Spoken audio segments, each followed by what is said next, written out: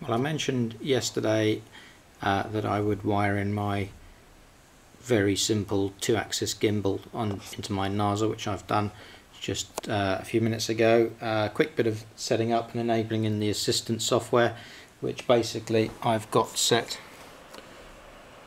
You may not be able to see that, but the pitch is 15 and the roll is 20 on the gains. I've had to reverse both, although I may change that when I come to mount it permanently.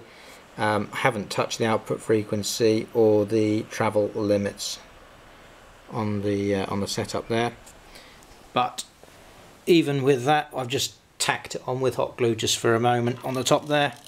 As you can hopefully see, I'll keep the camera still, or as still as I can.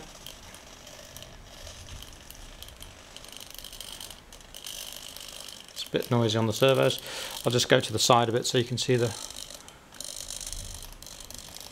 Okay, so I probably need a bit more gain on the tilt. Yeah, definitely need a bit more gain on the tilt.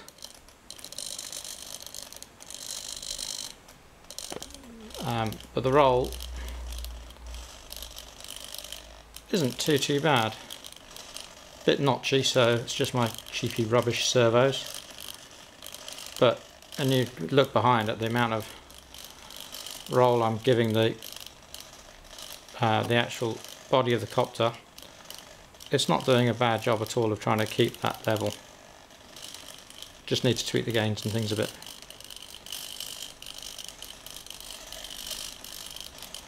Yeah, it's really not at all bad.